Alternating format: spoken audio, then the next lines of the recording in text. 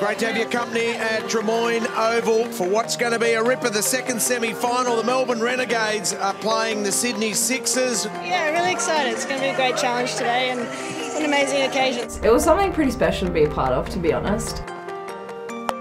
Sophie Molineux into the attack. Alyssa Healy is gone! Oh. And gone! Looking for two, considering two.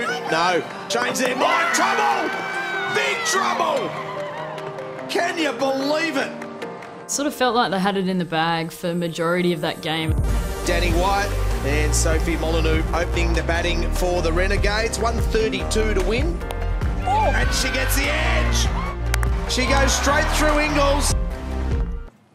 And Amy Satterthwaite is gone, and suddenly the Sydney Sixers, who are in disarray with the batter, on top with the ball. Late in the piece, it sort of felt like momentum had swung back our way a touch.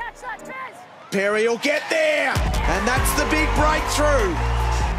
Such a shame that I got out, but I backed Sophie. We were pretty much behind the whole way until maybe the 16th, 17th over, where we genuinely thought, yeah, like, this is our game to lose here. I was getting pretty nervous, obviously kind of like out there on the boundary. 13 required off the last over.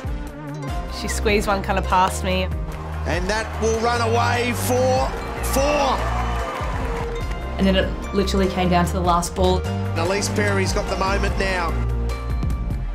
Where will she bowl it, and what can Molineux do? 2 for a tie, 3 for a win. She's got a 4. The Renegades. No, stopped. There's confusion. Run out. Has she got it? There's a dead. That is out.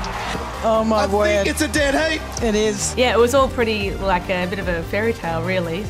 For us to take all that momentum away from them in that last delivery, going into a super over is incredibly hard to sort of get on top when the opposition's right on the ball. So for Pez and I, we just walked out there and thought, let's just get it done, and she got it done, not me. It's great. It's lofted. It has gone over the fence, and Perry's done it. The Sixers have clutched victory from the jaws of defeat. Wow, what a game.